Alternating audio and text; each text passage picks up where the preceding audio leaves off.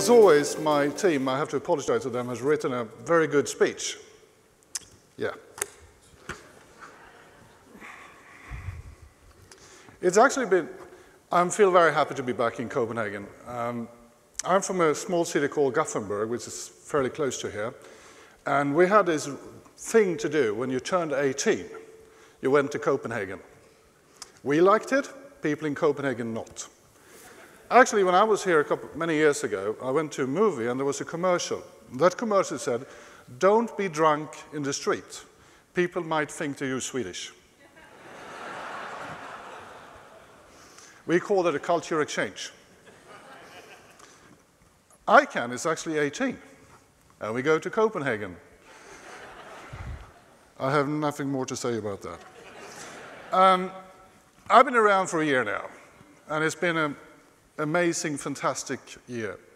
Some ups and some downs, and some visits to the capital of Washington during that time. And people have asked me, what do you take away after your first year? I would say that I learned a lot, even if I still don't tell it to anyone. I still have problems with acronyms. It's terrible, actually. And we still haven't added Swenglish as the official language of ICANN. I'm not improving, so you better learn. But the thing that really amazes me is all the stories I get. People ask me when I come to an ICANN meeting, aren't you tired? Actually, I get energized. Because I have the opportunity to meet you all and talk to you, and you share stories with me. And that is fantastic. And it kind of gives me the power to do what I do, to try to do it better. By the way, a couple of weeks ago, I was in Barcelona on the Mobile World Congress. And I had the opportunity to meet a Pakistani IT minister. And she told me about one of the programs she's running to help underprivileged girls in the age of 9 to 15 to give them something else than just in training in cooking and cleaning. She put them online, and she trained them in internet skills and computer skills. That gives an opportunity for people that never had a chance to do something. And for me, that is what internet is all about. That's why I go up in the morning, even if I hate to go up in the morning. By the way, we're not going to do opening sessions in the morning anymore. We're going to do them in the afternoon. Is that okay?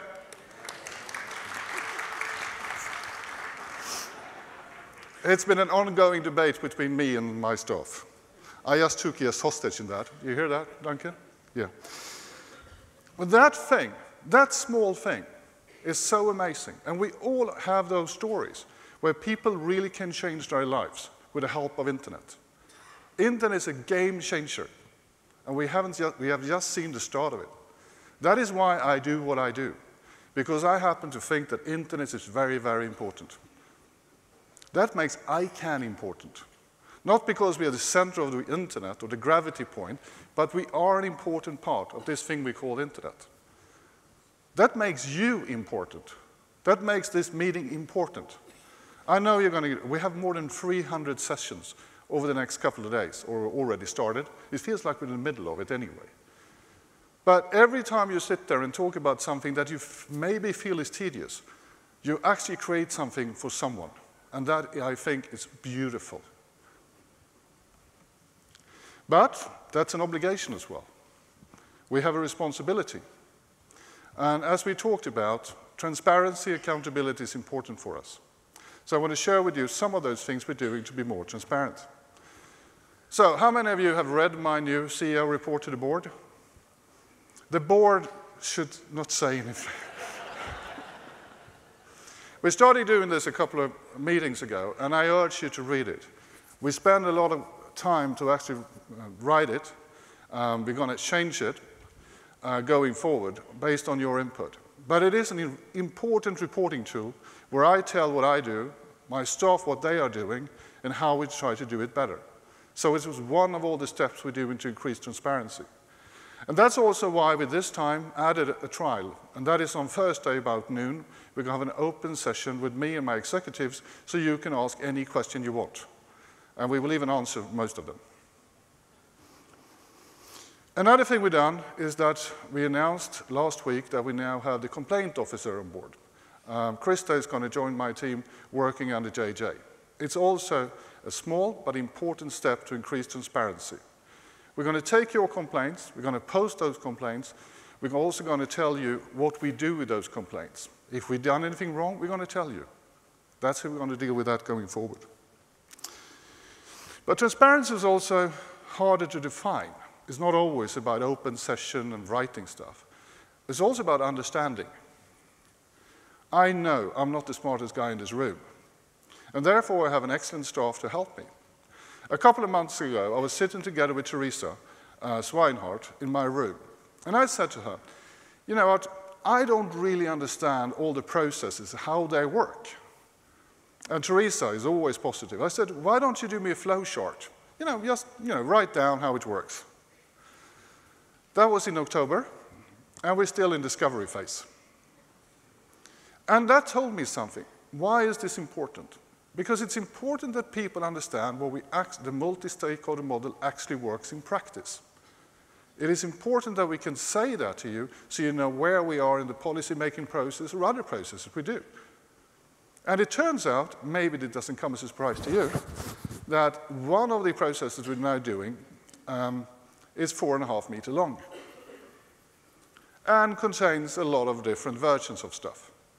We are going to do in Johannesburg a session about this. And the only intention I have is to make sure that everybody understands how, in practical terms, you make decisions and what happens with that decision, how advice are handled, all the panels that we set up, all those things.